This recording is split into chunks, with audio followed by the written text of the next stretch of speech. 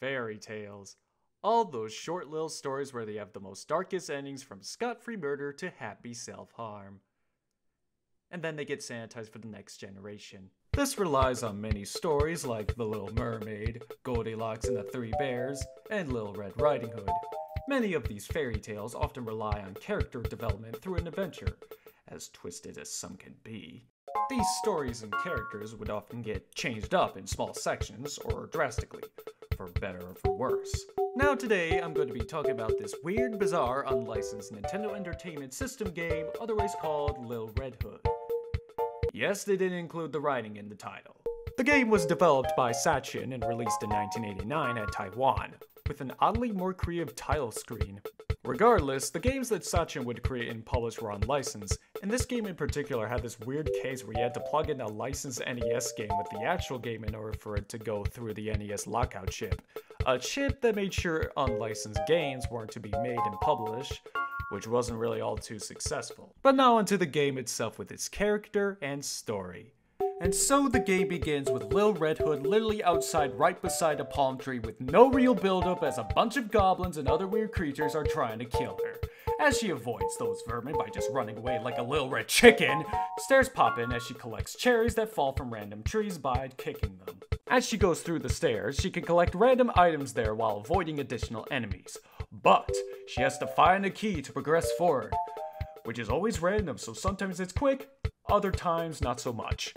After she got the key, she has to continue running away like the little gutless wonder she is, before completely golden stairs popping out of nowhere as she ventures on to more or less the same formulaic wasted material. Well, okay, there are some changes going on, but again, a lot of it's pretty much the same game, so it just comes off really boringly repetitive. But now, Lil Red Hood has to find a way to dodge the big fat panda to get that silly little key. And she literally does that by hurting herself to get a few seconds of invincibility.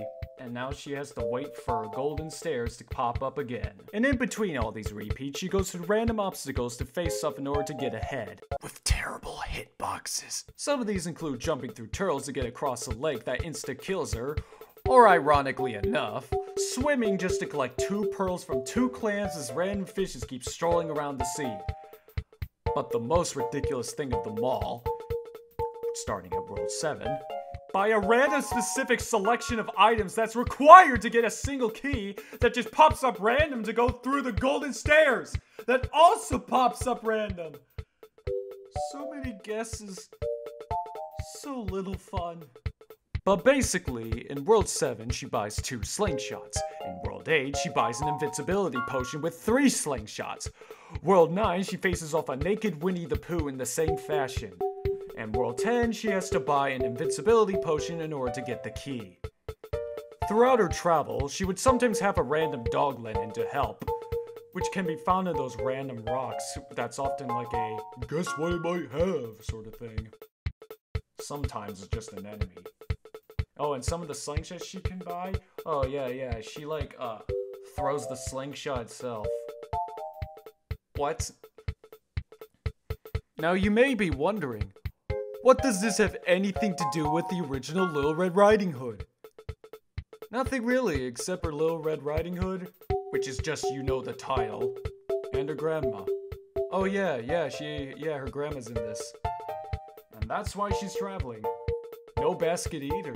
After all those worlds and all that traveling, she finally made it to her grandma. And what did she learn? Anything else happened? Nope. They just came together and lived happily ever after. So yeah, that was her journey, and her hero's journey.